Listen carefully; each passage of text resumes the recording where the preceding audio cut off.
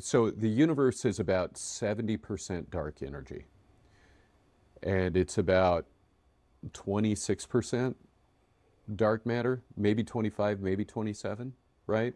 And then the rest of it is the visible matter, baryonic matter, right? The stuff you and we're made of and what we interact with. Mm-hmm.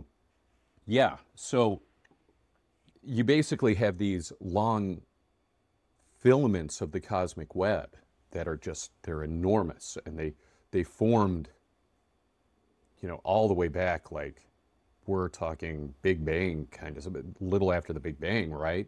Okay. You just have this cooling dark matter, right? And so these filaments, the cosmic web, these filaments are like giant rivers, and our galaxies are they're just like little rocks. And you know the song, Islands in the Stream. That is what, yeah. I've never heard that song. Okay, Kenny Rogers and Dolly Parton. It's a song that predates me. Okay. But yeah, Islands in the Stream is pretty much what we are.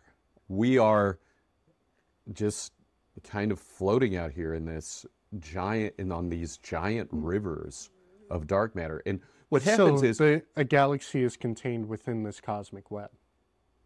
Pretty much all of them, right? Obviously there are some that are outside of these vast filaments, right? Okay. So we know these filaments are out there because some other astronomers in the 60s, they just as painstakingly, what they started doing was looking at the redshifts of all these different galaxies in the universe, right?